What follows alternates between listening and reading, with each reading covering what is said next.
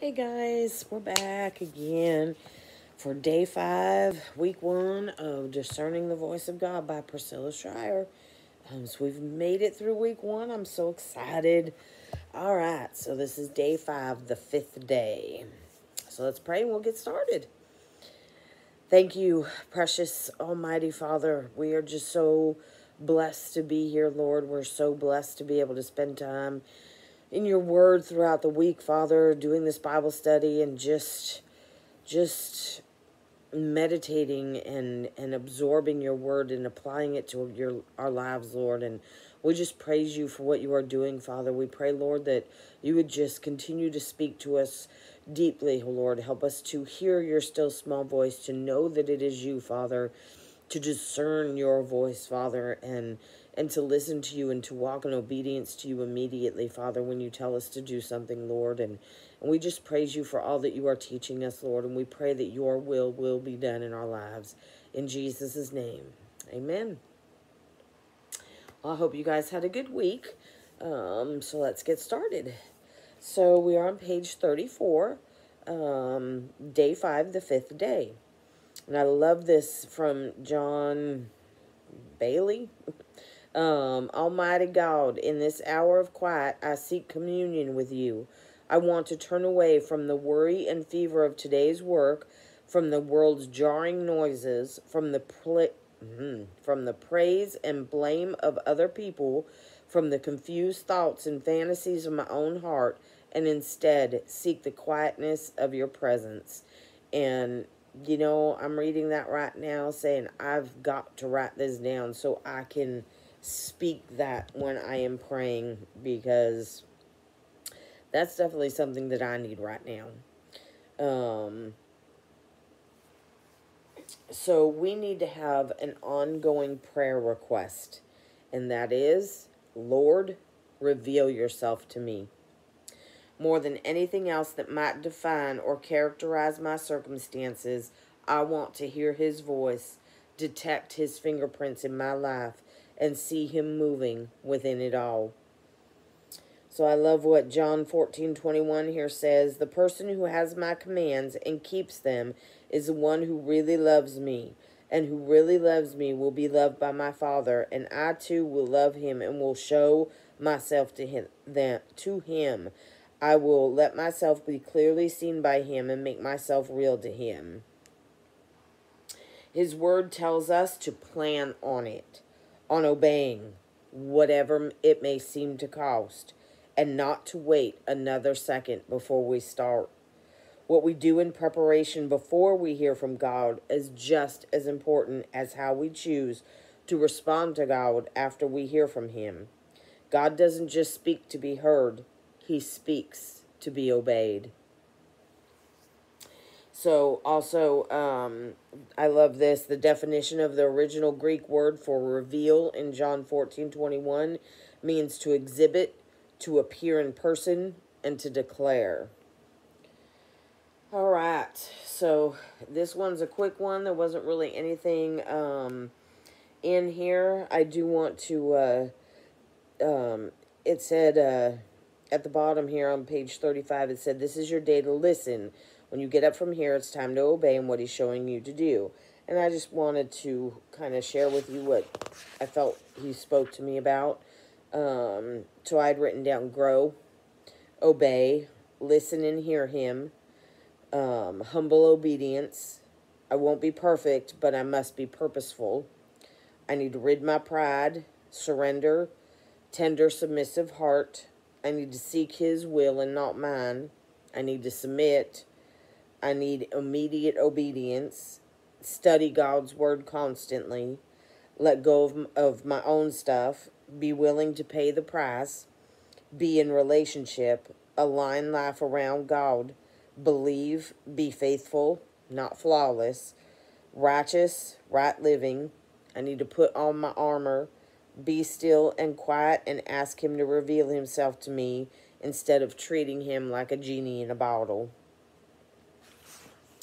So on page 37, there are some things that I really love that her father said, Pastor Tony Evans.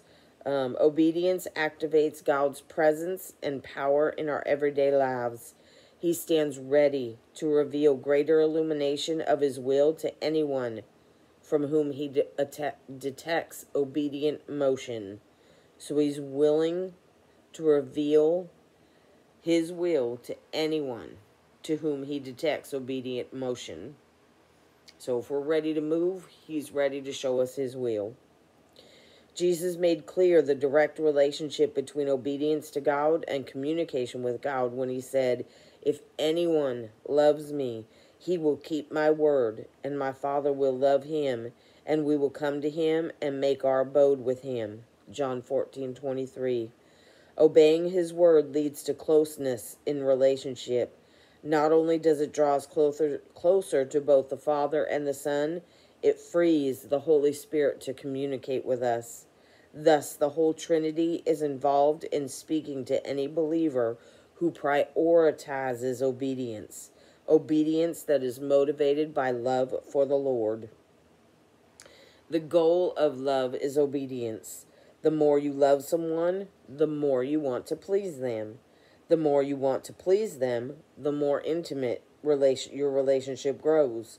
The more intimate your relationship grows, the freer the other person feels to speak with you. Communication is a relational issue in which love drives our obedience.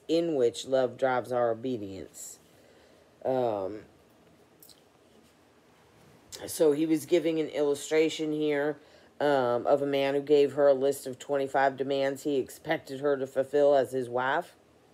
And it tells a story, and I love the last thing that he wrote here. She was obeying from love now, not duty, and the result was a relationship in which they shared everything together. And that's the kind of relationship I want to have with my daddy. The further we drift away from God, both in love and obedient lifestyle, the less we will hear from him. Coming near, loving to obey him, invites the intimacy of hearing his voice. So let's turn the page to page 39. We are starting part 2, his listening equipment, the Holy Spirit, and I will give you the answers to the video questions. So the first one is, "This is my beloved Son. Listen to him." Matthew 17:5. The Holy Spirit is the primary way that you hear from God. The Holy Spirit is your seal.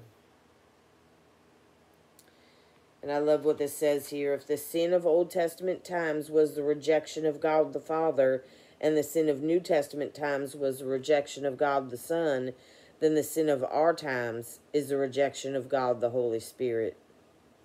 And that was from Stephen and David Olford. And the next one is, the Holy Spirit is your pledge. Every human being, saved or unsaved, is made up of 3 parts: body, soul, and spirit. If the Holy Spirit lives in you, you haven't been changed. You have been exchanged. Relationship is the prerequisite for recognition of God's voice. A red light of conviction is his way of saying stop. The yellow light of dis-ease means wait. So if you're not feeling peaceful or whatever, you have this dis-ease, you need to wait. A green light of ease and peace is his way of saying go.